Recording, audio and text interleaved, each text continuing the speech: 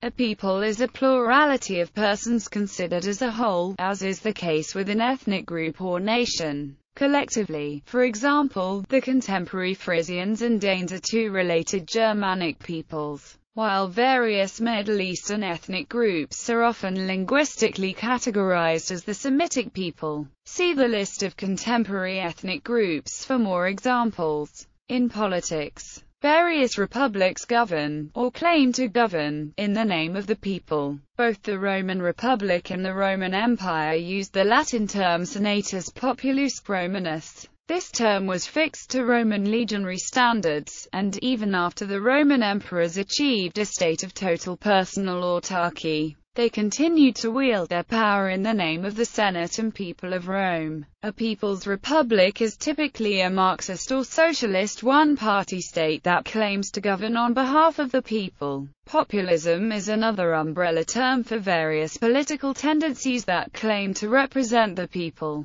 usually with an implication that they serve the common people instead of the elite. Chapter 1, Article 1 of the Charter of the United Nations states that peoples have the right to self-determination. In law, in criminal law, in certain jurisdictions, criminal prosecutions are brought in the name of the people. Several U.S. states, including California, Illinois, and New York, use this style. Citations outside the jurisdictions in question usually substitute the name of the state for the words "the people" in the case captions. 4 states, Massachusetts, Virginia, Pennsylvania, and Kentucky, refer to themselves as the Commonwealth in case captions and legal process. Other states, such as Indiana, typically refer to themselves as the state in case captions and legal process. Outside the United States, criminal trials in Ireland and the Philippines are prosecuted in the name of the people of their respective states. The political theory underlying this format is that criminal prosecutions are brought in the name of the sovereign. Thus, in these U.S. states, the people are judged to be the sovereign, even as in the United Kingdom and other dependencies of the British Crown. Criminal prosecutions are typically brought in the name of the Crown. The people identifies the entire body of the citizens of a jurisdiction invested with political power or gathered for political purposes.